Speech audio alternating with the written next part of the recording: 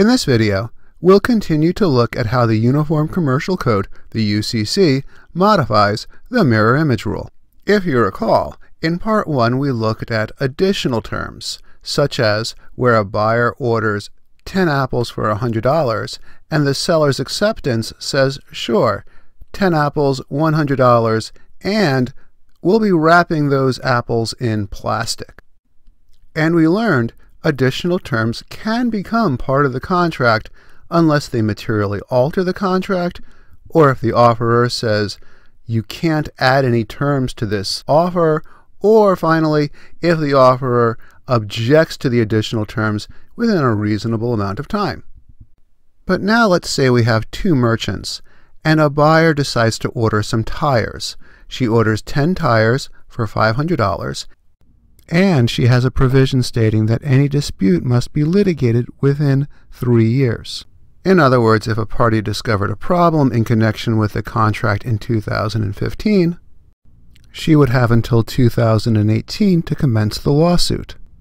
And the seller states that he accepts the offer, but his acceptance form says, sure, 10 tires for $500, but any litigation must be brought within 1 year. So here we have different or contradicting terms. Under the traditional mirror image rule, because the seller's terms are different from the buyer's terms, we would not have a contract.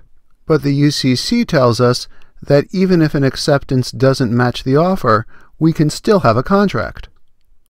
And there are three major approaches that courts take to deal with contradictory or different terms in an acceptance. And the most common approach is called the knockout rule, which we'll be looking at in this video, and our two other approaches are the fallout rule and to treat the contradictory terms the same as additional terms. Under the knockout rule, the contradictory terms are going to knock each other out. They're going to be taken out of the contract. We have 10 tires for $500, but the contradictory terms should be eliminated under the knockout rule.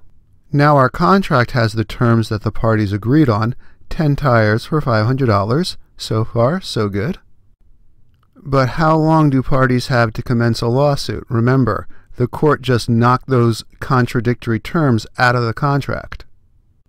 The answer is that the Uniform Commercial Code, that statute, will provide us with the missing terms. In this case, the UCC would probably tell us that the parties should have 4 years to commence a litigation.